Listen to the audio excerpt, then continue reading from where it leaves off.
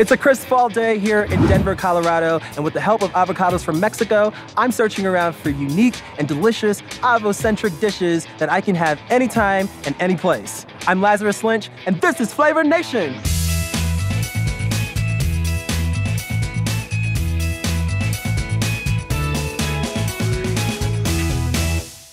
I'm headed to Linger Eateries, a restaurant situated in a historic building that was once a mortuary. I can't wait to see what amazing avocado dishes I can dig up there. Chef Jeremy. Lazarus, great nice to meet you. you. Tell me about Linger, man. So Linger is actually a global street food restaurant. So the cuisine is inspired by street food from around the world. Very shareable, very fun place to come. You're getting a taste of all these different places around the world. I think that's so neat. Well, I'm glad to be here. We're so happy to have you. I'm hungry, I gotta be honest with you. Well, we have something for you to start off with, yes. Well, I have one request. What's that? Avocados, please. Avocados it is. So we're gonna start off with the green horchata. Wow, look at that. That is gorgeous. Oh my goodness, tell me what's inside of it. So we have avocados, we have kale, some rice horchata base, so it's a really healthy, refreshing way to start your brunch off here at Linger. Oh, Chef Jeremy. This is really good. Who would have thought to put these avocados in a horchata? I think it's brilliant, absolutely brilliant. Well, that's just the start. I have some more in the kitchen for you. My man, I'm ready, man.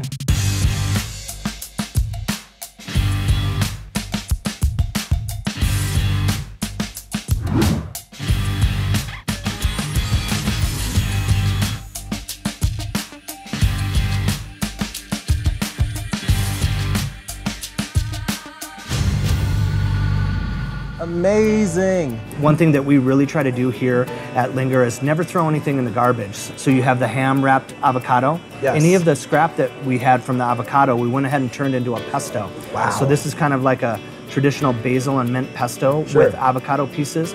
And then something interesting that we did is we took the pits and actually roasted them, ground them up, and then folded them into the pesto as if it was the cheese. Hold on a second. Yeah.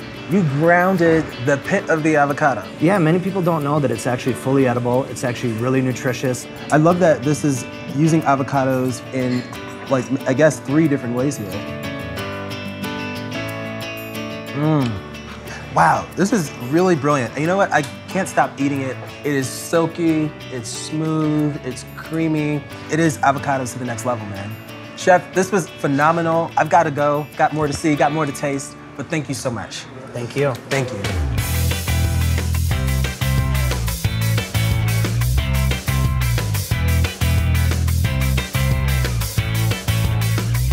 This is breathtaking, breathtaking. Here at Red Rocks in Colorado, it's gorgeous, nothing like it. Oh my gosh.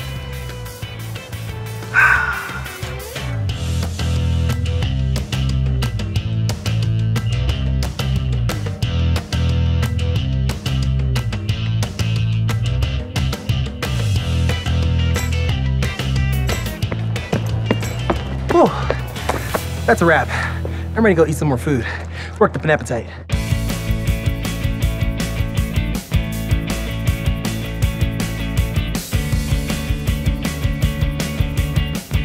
It's cold out here in Denver, but it's never too cold for a popsicle. I'm at a Denver staple to see if that creamy avocado flavor can make its way into a delicious frozen treat. Let's go inside.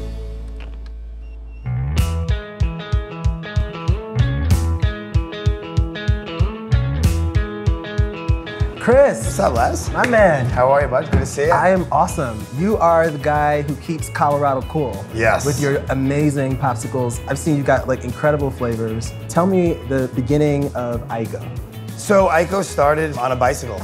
On a bicycle? Yes, literally making some cool, funky flavored popsicles. Ideally, we're just a paleta company with a chef concept. You've got amazing flavors, like over 700 different flavors? We've done over 700. Want to taste one?